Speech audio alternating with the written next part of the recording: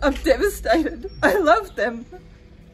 And I can't believe that this has happened, and I'm so sorry that they have lost their lives.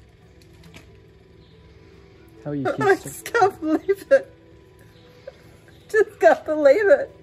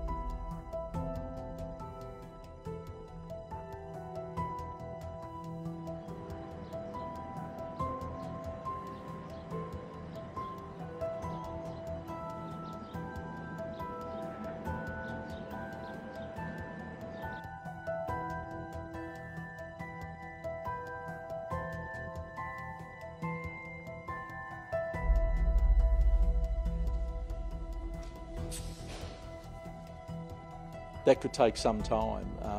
Again, I don't have a crystal ball, and I can't give you dates.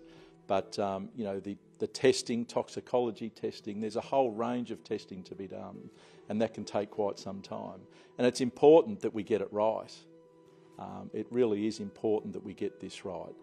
We keep an open mind to this. It may be very innocent, but again, we just don't know.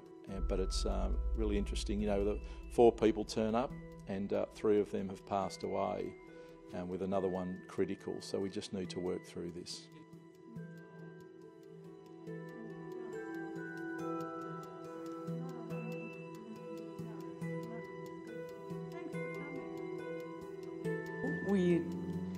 We're deeply bereaved by what has happened, but we rely on our God to give us hope and comfort at this time.